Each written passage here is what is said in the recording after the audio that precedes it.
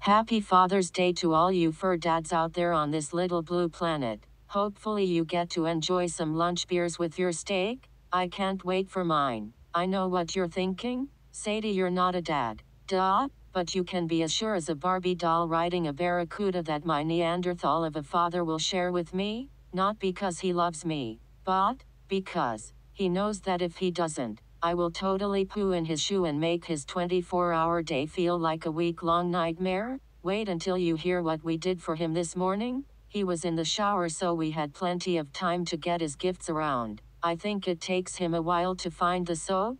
LOL. Cavemen, you can lead them to a bar of soap, but you can't expect them to know how to use it. So my puppy Leo ate a stink bug, 2 pine cones, 1 stick, and some very nice long grass, and threw up in the kitchen, which I think is a very nice gift. It was made with love. My sister Sasha stole one of Dad's credit cards and ordered 241 pounds of bully sticks, which is definitely suspicious, but we don't question her. That little cotton ball with teeth will go full werewolf on you in 2.7 seconds, and she'll have you wishing you had never said anything. Seriously, she should have been on the TV show Sopranos. Are you ready for what I can only describe as the best gift he's ever received? I decided, since he is the best stupid dad in the entire universe, that I would give him one of my new favorite dead squirrels. You should have seen the look on his face when he first saw it at the foot of the door. He looked just like a kid at Christmas, but was soon followed by a shrill scream,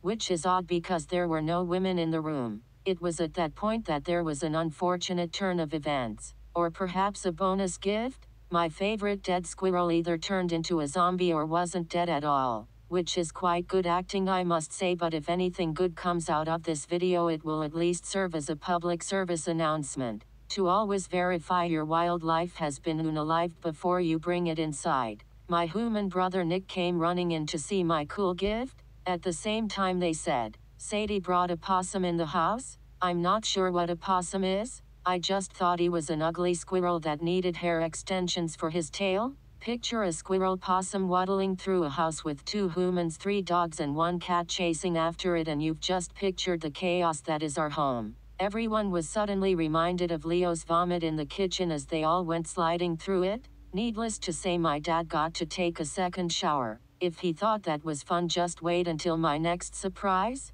I'm totally going to take my puppy Leo for a walk and get him out of my dad's hair for a while. Hopefully we can catch a ride home with the cops again, but of course they never have a camera crew with them. How am I supposed to get my endorsement with Cheez-Its if I can't get a little airtime? That would be so cool to not only be on my favorite TV show Cops, but to also have my very own commercial for my favorite snack on my show. A girl can dream. Peace out, Girl Scout. Sadie out.